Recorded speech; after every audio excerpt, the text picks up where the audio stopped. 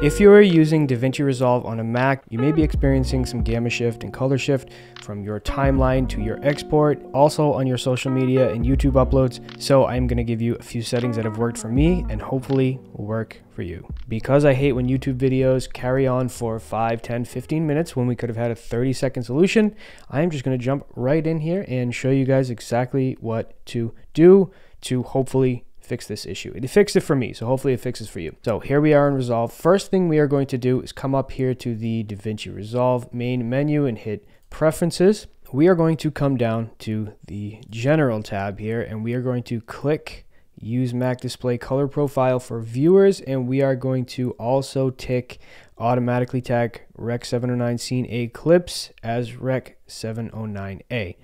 We're going to hit Save, and we are going to be prompted to restart Resolve for those effects to take place. So we are going to do that. All right, we are back in here now. We are going to come down to the lower right hand side, this little cogwheel. It's Project Settings.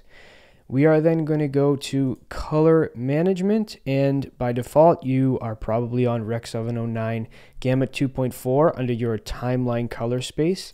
You want to change that to Rec 709A.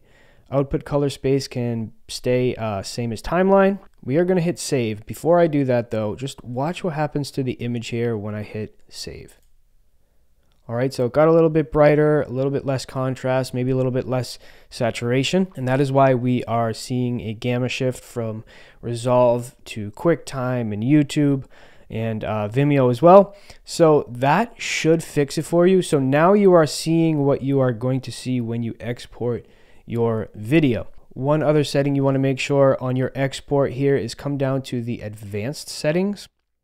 All right, and you want to make sure your color space tag is Rec 709 and gamma tag is Rec 709A.